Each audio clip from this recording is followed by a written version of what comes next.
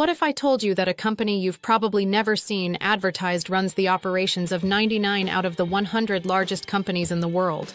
From Coca-Cola to Airbus, from Nestle to Nike. Behind the scenes, one German tech giant quietly powers the world of enterprise, SAP. But how did SAP go from a tiny startup to the king of enterprise software? Let's dive in. Hi, and welcome back to Brand Mastermind, where we uncover the secrets behind the world's most iconic brands and tech giants. Today, we're exploring the fascinating story of SAP, the company that dominates the global enterprise software market. How did it start? What makes its business model so powerful? And why do so many of the world's biggest corporations rely on it every single day? Stick around, you're about to find out. Our story begins in 1972 in Waldorf, Germany. At the time, 5 former IBM engineers, Dietmar Hopp, Passo Plattner, Klaus Wellenreuther, Klaus Tschira, and Hans-Werner Hector, saw a huge opportunity. Back then, most businesses were using massive mainframe computers running custom-coded software. Every process was siloed, and companies had to spend millions building their own systems. These 5 engineers had a bold idea.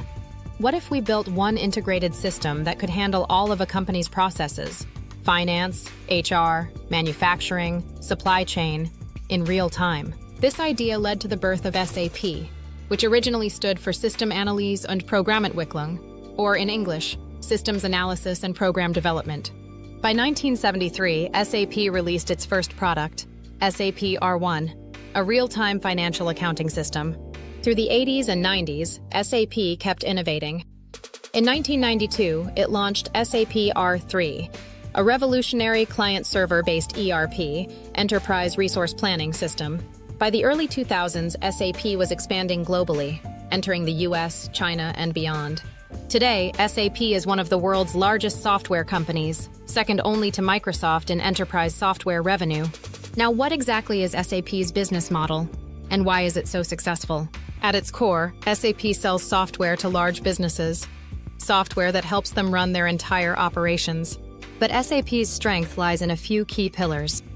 Modular ERP system companies can choose the modules they need: finance, procurement, supply chain, HR, customer experience, and more.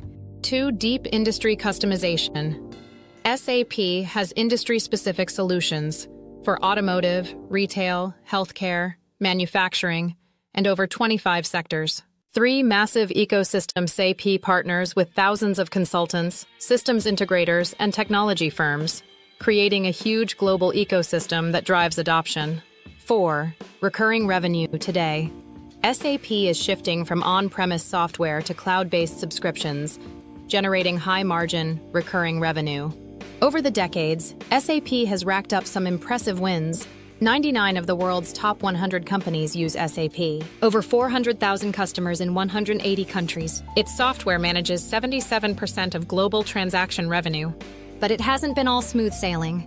SAP faced growing competition from Oracle, a major US rival in ERP and databases. Salesforce, which disrupted CRM with cloud-first software.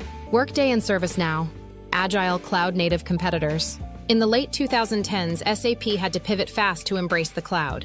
Enter SAP S/4HANA, its next-gen cloud-based ERP suite built on the powerful HANA in-memory database. SAP also invested heavily in AI, machine learning, and business networks, staying competitive in a rapidly evolving market. So, how does SAP maintain its dominance today? Here are the key reasons. Deep integration. Across business processes, SAP's ERP touches every part of a company, making it incredibly sticky. Once SAP is in place, switching costs are massive. 2. Industry depth. SAP knows its verticals, whether it's discrete manufacturing, pharmaceuticals, or financial services. 3. Global reach. SAP operates in all major markets and complies with local regulations, giving it a key edge in global enterprise deals. 4. Partner network. With tens of thousands of certified SAP consultants worldwide, companies feel safe betting on SAP. 5. Cloud transformation. SAP's move to the cloud via S/4HANA Cloud and SAP Business Technology Platform is accelerating. In 2023, SAP's cloud revenue surpassed its traditional license revenue for the first time, a major milestone. So what's next for SAP? the future looks strong. With growing demand for cloud ERP, AI-powered business insights, and connected enterprise networks, SAP is well-positioned. The company is also investing heavily in green tech, sustainability tracking, and supply chain resilience, critical areas for the future of business.